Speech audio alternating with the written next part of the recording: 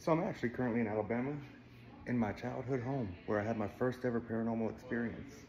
My sister bought the house from my parents and is currently in the process of renovating it. So what I'm gonna do is I'm gonna take you back to the bedroom and show you where the old closet used to be. That opened up on me one night when I was sleeping, and that's where I heard the voice. So ignore the mess, but this was my old bedroom. My sister, like I said, is renovating the place. My bed was right here. Feet here, head there. This used to be the closet. As you can see, it's no longer a closet. My sister ripped it out. She's gonna turn it into an office space. There was a French door here that had a latch lock. That would open up. And that night that it happened, my feet were right here. And I felt the tugging on the blanket. And that's when I heard what I can only describe as inhuman voice say my name. I don't even really honestly like being back in this room. Like just standing by this closet is eerie to me.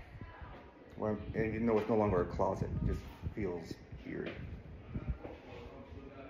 But not often you get to come back to the place where you experienced your first time ever having a paranormal experience. So I just thought I would share that with you guys because it was a monumental turning point in what I do. And yeah, I hope you guys enjoyed the little tiny tour here. I'm not gonna give you a tour of the whole house because like I said, she's renovating. There's stuff going on. But yeah, so bed was right here. Closet door was right there. And yeah, like being back in this room is honestly kind of uncomfortable.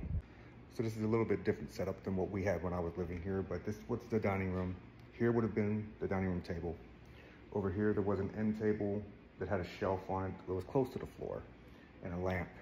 Now, the night that I kicked my dog out of the room when she passed away, if you've ever listened to my story, you know that it was on the shelf of that end table that we found her curled up in a ball dead the next morning. And about a week after that was when I heard the voice, and then everything just kind of went to hell. So as I've described in my story before, you know, after I heard the voice say my name, I would wake up with constant nightmares. And one of the nightmares was me leaving my bedroom and going down a long hallway. So this hallway is not really long, but it's almost like in the dream, the hallway just seemed to expand. It's like never ended. And when I would get to what I guess could best describe as a garage door, it seemed like a lot further in the dream. Instead of it being a house, it would open up in the woods, and I would be being stared down by 4 or 5 wolves that had like blood red eyes that were glowing. And they would attack me and pretty much rip me to pieces. So, yeah. I mean, I'm happy my sister bought the home and she's renovating it because it was her childhood home too, but I'm not gonna lie, being here is almost uncomfortable just because of what I've experienced. But we were in town and I kind of felt like I had to come back. I had to come and, you know, do this.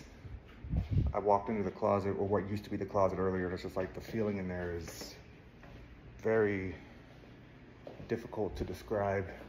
So as you can see here, this is where my parents' closet on their bedroom would have ended. This spot right here is where my closet was. And I still kind of feel like the energy in that space is not something that I like being around. It's kind of like a unique tour of my first ever first-hand paranormal experience.